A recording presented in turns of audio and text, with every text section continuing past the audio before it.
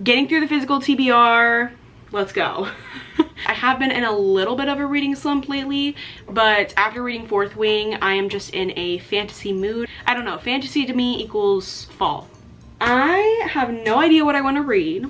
I'm honestly kind of leaning towards Sorcery of Thorns. I've been really wanting to read this and I was gonna pick it up, but then I decided to read Fourth Wing.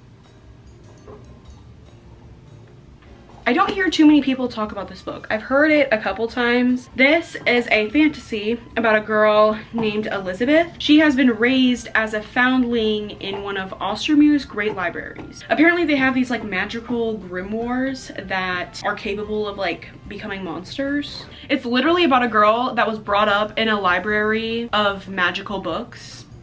Sounds like a great time. I don't like to read Goodreads reviews, but I obviously have to put that I'm reading this, so I do want to see what the average rating is on Goodreads because I'm just curious. The rating is a 4.07, so I feel like that's really not that bad because there's like over 100,000 ratings. I'm gonna get started and yeah, we're gonna read Sorcery of Thorns.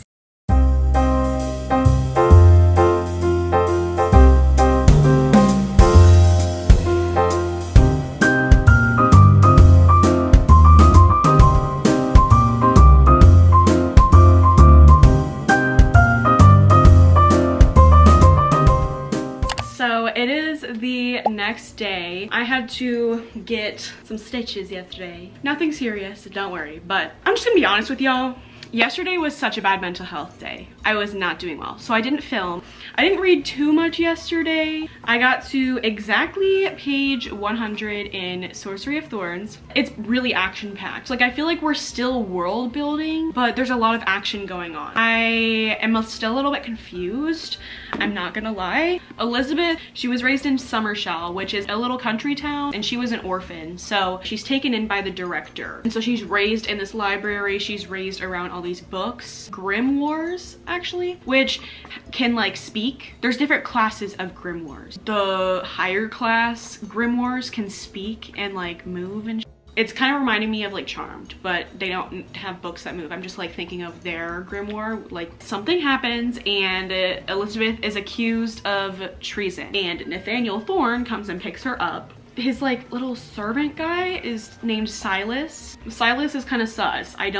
I'm pretty sure he's not human. Nathaniel and Elizabeth and Silas have just been going on this like adventure. He's taking her to wherever, and that's basically up to where I am now. Olivia Rodrigo tickets go on sale in an hour, and I got 2 pre-sale codes. Until then, we'll be reading. Okay, whatever. I look blonde. I do have hair. Currently reading Sorcery of Thorns, and this ankle is so nice. Anyway, Elizabeth is in a giant library, and Nathaniel said, "You like this place?" And she said, "Of course I do. It has books in it." Me.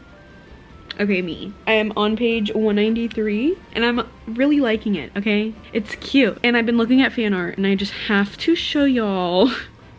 Y'all know that Lana Del Rey song? It's like, nobody's son, nobody's daughter. Yeah, that one is them. It's literally them. Okay, that's it. You can't tell me it's not. I feel like I'm on drugs reading this. Like when I tell you that the cat that's actually a demon just knocked over a glass display case to distract everyone, and now the magical book that was inside of the display case is flying away. What? This book is good. It is. But I'm sorry, I'm just like, what? What are we talking about? I think I missed something. Oh my god, what? What? I'm literally crying. I'm on page 304. Okay. Oh my god, this is so stupid. She is so...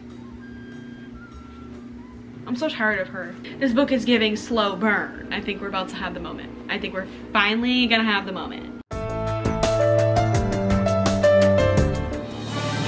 Yeah! Yay! Elizabeth said, "I'm sorry for everything. I dragged you into this. You wouldn't be here if it weren't for me." Nathaniel said, "You're right. I would be alone in my study, utterly miserable, spending my final hours unaware I'm not gonna finish that sentence because it's kind of a spoiler. I like this version better, the one with you in it. The last month has been the happiest time of my life that I can remember since I was 12. It's an honor to fight by your side, Elizabeth, for however long it lasts. You've reminded me to live. That's worth having something to lose. I have like 30 pages left and I don't know how it's gonna end.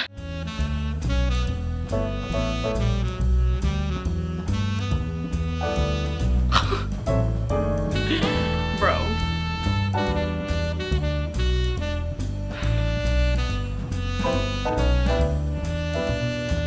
Dude, I'm literally sobbing right now. Oh my god. So I obviously finished Sorcery of Thorns. I absolutely loved it. At first, I felt like there was a lot going on. I just felt very overwhelmed by all the information, but fantasies can feel like that, especially high fantasies. This is definitely high fantasy, epic fantasy, whatever you want to call it. Go, go, go. Very action-packed. I gave it a 5 stars. I would recommend this if you enjoy fantasy, enjoy romance fantasy. It's not spicy at all. They kiss like once, okay? But it is a romance fantasy still. It's literally about a girl who grows up in a library and loves books, and the books have her back. It's perfect for all of us, honestly. But I don't really hear too much about this book, and I genuinely think that it should get as much hype as other fantasies do because it is so good. I have the novella that comes after this. I don't know I think it's just like a fun little story with the same characters. So I'm gonna read this next because I love them so much. I just love them so much. And I like how she put both of them on here because now I know exactly what the characters are supposed to look like. Love that for me. But yeah, I'm gonna probably read this now. I'm gonna take the cover off. Oh, pretty. It's like blue and green, slay. Highly recommend, go read it. Now I'm gonna read the little novella. I just woke up. As you could probably tell, because I look like I just woke up. And I have my coffee. But I know this has nothing to do with this video. I just have to show y'all this Xaden and Violet fan art. Lana, don't copyright me, okay? Because you have to listen to the music with it.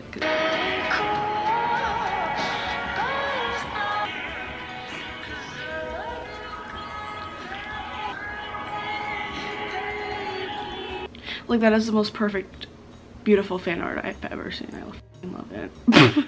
This will make you want to read Fourth Wing. Just look at that, and now you have to read it, okay? I'm literally sitting here and I'm going to finish Mysteries of Thorn Manor. I've been so busy this week, let me tell y'all. I've been so busy, I have not had hardly any time to read, but I do right now. So I'm gonna literally sit here and finish this.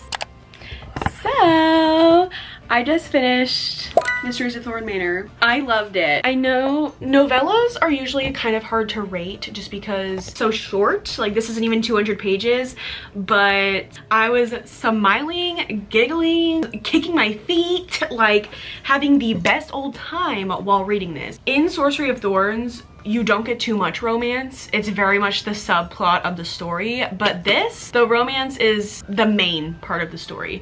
It's kind of diving more into Nathaniel and Elizabeth together while also just sharing a little bit about their life after the aftermath of Sorcery of Thorns. I love these characters. I love this story, and I really, really genuinely hope you guys read Sorcery of Thorns now because it's just so good. You literally have to, okay?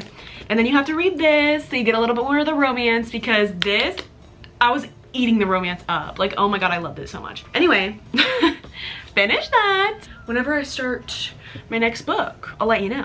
So there was a clip somewhere that I told you guys that I started The Prison Healer. I can't find it, but this next clip is me halfway through The Prison Healer. I didn't explain really anything in the first clip because I didn't know much of what it was about, so yeah. I've read quite a bit of The Prison Healer. I'm currently on page 198, chapter 19, so I'm literally halfway through. and I'm enjoying it so far. I know I didn't really explain too much of what it's about because I wasn't exactly sure, but I'll give you the little rundown now. So our main girl in this book, her name is Kiva. She is a prisoner in a prison called Zalendov. I think that's how you pronounce it. She's been there for 10 years. She is the prison's healer. So she basically just works in the infirmary to heal sick patients and also tend to new arriving patients. Everything I'm about to explain is on the back, so none of this is a spoiler, but one day the rebel queen arrives and basically there's like a war between their country and the rebels who are wanting to take over. It's a long story. You'll have to read the book if you want more info. The rebel queen arrives to the prison and Kiva has been warned by more than one person that she needs to keep the rebel queen alive or there will be consequences. But the queen has to go through a set of trials to prove her innocence, and she's like insanely sick, completely incompetent, cannot even stand up on her own. So Kiva takes it upon herself to do the trials for the rebel queen and survive all 4 of these trials, which I don't think anyone has ever done. But if she survives, then both her and the queen will have their freedom from the prison. And Kiva's been there for 10 years, so she's ready to leave. For the book only being 400 pages, it just feels like we're doing way too much in between each trial. Like, we've only got through 1 trial, okay? I'm pretty sure the last time I read, the second trial is tomorrow, so it's probably within the next couple chapters. I just kind of feel like the pacing is off. I'm liking it, but there's just some things that we don't need to explain.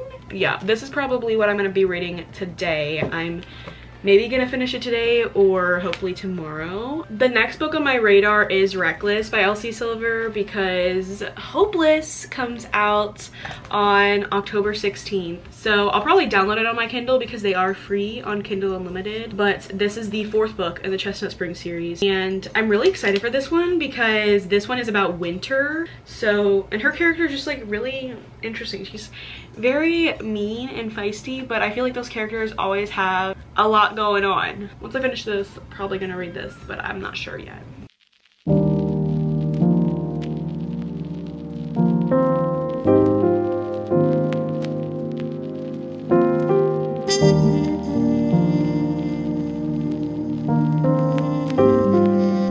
I know I'm not crying over a book again. I knew this was gonna happen.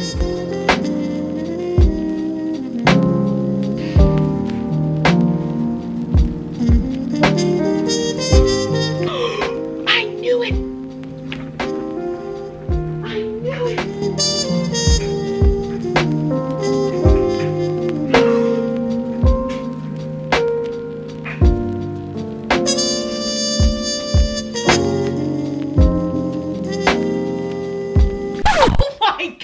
What? Dude, I'm just blown away every time. Cause what?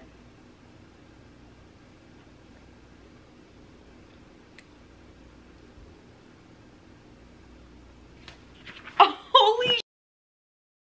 Oh my god, I have to read the second book now.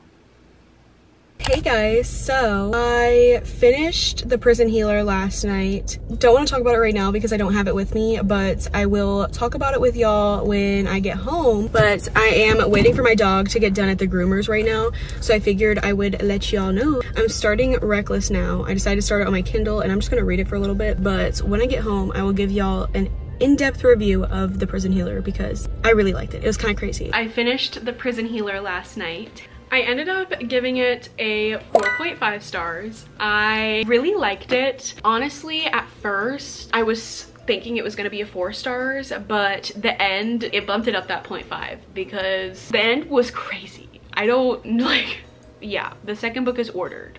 I went in depth about what this book was about already, so I know I've already explained it, but I don't know. There's just something missing and I don't really know what it is. Considering how this ended, I feel like the second book I'm going to love. Like, I really feel like I'm gonna love it. 4.5 stars, first read of October. I read Sorcery of Thorns, Mysteries of Thorn Manor, and now The Prison Healer. So I'm thinking we'll read like one more book. Likely gonna be Miss Reckless. I read a little bit of this in the car while waiting for my dog on my Kindle, and so far I'm really liking it. I love Winter. I just know she's got some, and she kind of just reminds me of like myself in some ways, but she ate her ex-husband up with what she said. Listen, she just roasted the fuck out of him. She's having this conversation with her ex-husband, and he says, "That's not how it was. She was obsessed with me." And then Winter says, "A much older doctor saves his underage patient's life, uses his physical appeal and power over her to get her eating out of his hand, becomes a hero to her. Then as soon as she 18, starts her on the down low, like she's some sort of dirty secret. And when he meets her older, more appropriate sister, he drops her like a stone and marries the one that won't cost him his job for a medical license violation." Oh, except here's the kicker. He doesn't give up on the younger one quite yet. He stalks her and harasses her, sabotaging every new relationship of hers just because he can. Or maybe it makes him feel better about that receding hairline he tries to cover up. Oh my god, that was so funny. "For what you've done to me, I am indifferent to you. For what you've done to her, I hate you. I wouldn't have touched you with a 1,000,000-foot pole if I'd realized the type of man you are. Fool me once, never again." Like, girl, I love her already. And I know she's been kind of problematic, but I have a feeling this is gonna be her redemption arc. Good morning. I have not filmed for this video in a few days, so I figured I would update you. I did start The Gilded Cage. This is the second book in the Prison Healer trilogy, and I'm currently on page 83, chapter 8. I don't really have much to say just because I'm not even 100 pages in, but I am enjoying it so far. I've mostly been reading Reckless. I am obsessed with this book. When I tell you I love this series, it has such a special place in my heart. It just does. In this book especially, I didn't know how I was going to feel about it because it's Winter and Theo. Winter is Summer's sister, and she's kind of just like cold, standoffish a little bit. Just she's not really had the best relationship with her sister, so a lot of the characters in Chestnut Springs are kind of iffy about Winter. Theo is a bull rider, one of Rhett's fellow bull riders or whatever. He does not see Winter this way. Like, no matter how snippy Winter gets with him, no matter how mean she is, he's just always so nice to her because he understands her. And when you read this book, you start to understand her too. I just feel Winter on a very personal level. Like, in a lot of ways, I am her. Theo might be my favorite right now. I've never loved a male main character of a book so much. Like, I probably have. Okay, let's not get literal here. I haven't recorded anything. I've literally just been like flying through this on my Kindle. I've said this about the Chestnut Springs series so many times, but I read the books so fast and I don't know why. It's just so weird how books work. Like, there'll be some books where you're just not at all connected to the characters, and then other books where you feel such a strong connection to the characters that you almost feel like they're real. I don't know how that works, but it is a pregnancy trope, which I knew that because obviously, but I didn't know how it was gonna go down because Winter's just, he's like a doctor and has this like picture perfect life. So like her getting pregnant by a one-night stand is very not Winter of her.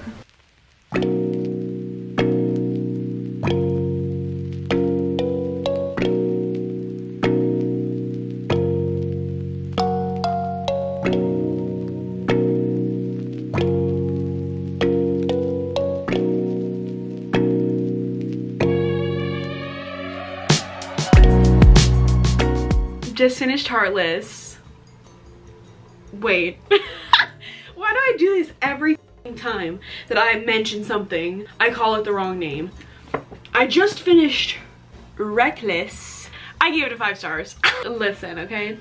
I know I've been giving a lot of books 5 stars recently, and I'm usually really picky about 5 stars, but I just think that I've been reading really good books. I couldn't give this any less. I absolutely loved it. Honestly, if you are a romance reader, I recommend this series. I know so many people recommend it, but I seriously do because every single book I have loved. And I have read every single book within like 2 days. And they're all almost 500 pages. I don't know how. I don't know how.